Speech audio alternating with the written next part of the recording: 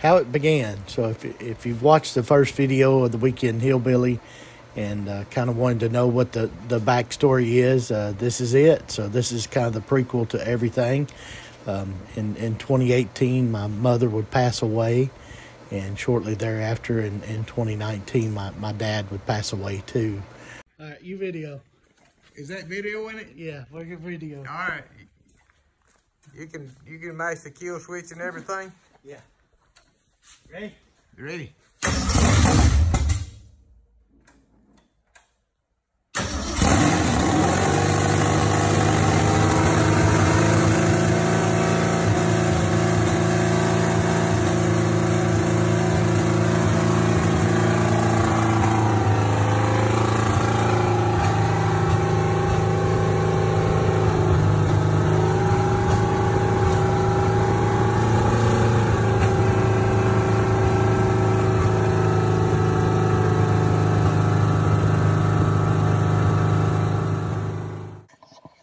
Well, that was great until it wasn't.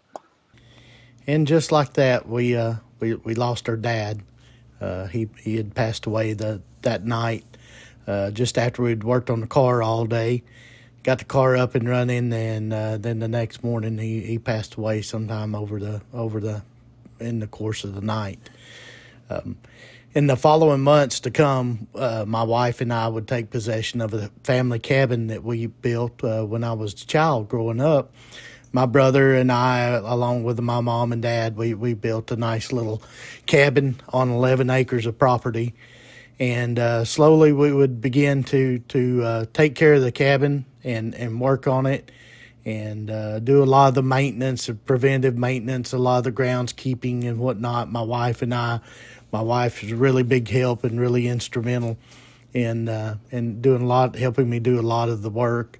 Over in the past year, or over the course of the past year or so, my dad had a lot of obligations, and as such, the time just didn't allow the maintenance of the property. Our neighbor really helped out a lot and would cut the grass and come and cut the grass, but shrubbery and things like that had slowly become overgrown and a little snaky-like, and so my wife and I would jump in and do a lot of the clearing of the shrubs and begin to kind of dress everything up and take care of everything, and slowly but surely just kind of make it ours in a way that remembered our parents and remembered all the things that we had growing up and what mom and dad put into the place.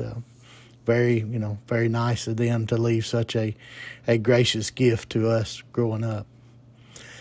We'd also begin to clean out over the course of 30 or 40 years. It's amazing what kind of stuff you gather up. Just all kinds of a lot of books, a lot of stuff that hey, I think I'll keep this. I need to keep this. We'll use this one day, and over time things like that just begin to build up, and it hurts your heart to have to throw away things like this. But at the end of the day, you just got to do it. So we began to clean up and throw a lot of things away, and out of the cabin, out of the basement. It's like I said, it's amazing what you gather up. The barn we have, I have a huge barn. Growing up, we put about a 34 by 34 barn, 2 stories. We'd planned on having horses in the bottom and the hay in the top, and so over time it become more of a storage place. We got rid of the horses and grew out of horses and into Mustangs. And so the bottom part of the barn becomes storage for a lot of cars, a lot of car parts, and just, general storage, a lot of lumber. Hey, I think we'll use this lumber one day. And it was amazing how much stuff we actually pulled out of the barn. A lot of it, it had unfortunately went bad. A lot of the lumber had went bad in the bottom part of the barn. The cars, eventually had them scrapped out, kept the parts we could. Of course, we still love Mustangs. Kept everything we could, burned a lot of the wood. Slowly, but, we just took over and began to pull stuff out of the barn and just burn it and throw away what we could and burn what we could. And one of the first pieces of equipment I bought would be 1920 Ford tractor, become very instrumental in helping prepare the property and pull a lot of the stuff out of the barn and just help maintain the property around. Have that, and a finish mower and a couple other pieces of equipment. We'd pull all the firewood out of the barn. The firewood had gotten so dry that it was just powder dry, and it didn't weigh hardly anything, and it burned amazingly quick. Amazing how quick it burned. Even the kids, kind of jumped in and helped. Mallory would learn to drive here on the property over the next couple of years, and starting to drive the golf cart and the Polaris, and her cousin would help us out. They'd haul a lot of scrap wood out to the fire, and we'd burn it. At the same time, we also had the tree cut. We had a lot of the timber cut off the property. Dad had kind of set that in motion before he passed away, and we went ahead and let the people go ahead and cut the timber on it, and we were left with a lot of brush and a lot of debris to pick up and clean up. And over the course of the show, you'll see probably a lot of that is going to be the maintenance of the property, getting the brush and everything cleared up and trimmed up. And the other thing we would do to the property, is, like I said, a lot of it has to do with the maintenance. We would rent a high lift and work around the barn, cutting the trees away from the barn, trying to get everything away from it, keep the leaves off the roof. That way we don't have to replace it. Get everything kind of trimmed up. Like I said, over 20, 30, 40 years, everything's grown up around the barn, and everything just needs a good trimming and manicuring. My brother-in-law would help us, and we borrowed his tractor to begin with before I got mine, and used his. We would use it to widen out the walkway up to the front porch of the cabin. The other thing we would begin to do is my mother-in-law also jumped in, huge help.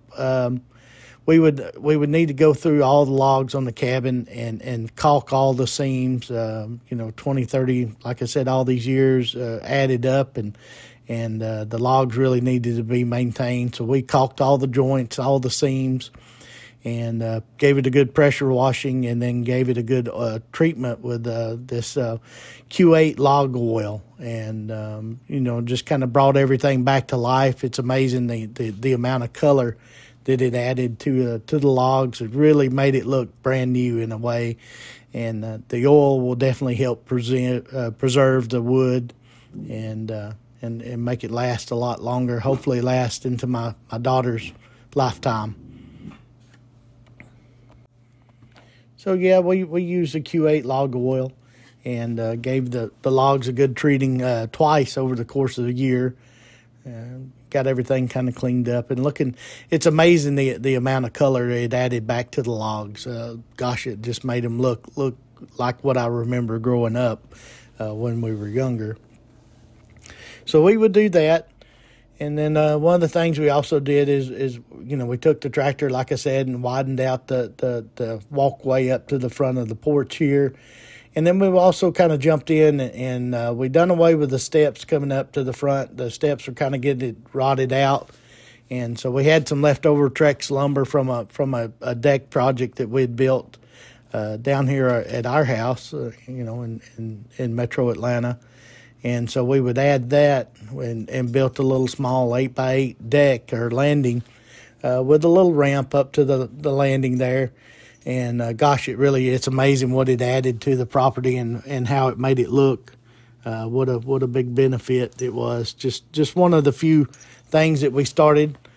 And like I said, slowly, just trying to make it ours. We, one of the next projects we worked on was a set of steps down to the basement. That was probably one of the things that over the years my mom always wanted, and we had the worst set of steps, these little octagon or hexagon shaped concrete pads that were never put in the ground level, and so I think this is the steps on the cabin. There's a nice little thing that I think my mom would really like, and so here it is, kind of present day. You got the steps and a little lean-to over the basement, and just kind of brought it, up to very current, maintainable levels. Still got a little bit left to do, but I hope you'll kind of follow along with us. And that's kind of the backstory of where I am and why I'm a weekend hillbilly. This is our project over the weekend, and we come up almost every weekend, work on the property, and do what we can to preserve the memories that we have and try to make a few more. I hope you'll like and subscribe and just kind of follow along. And like I said, we'll make some memories and some mishaps. Thank you.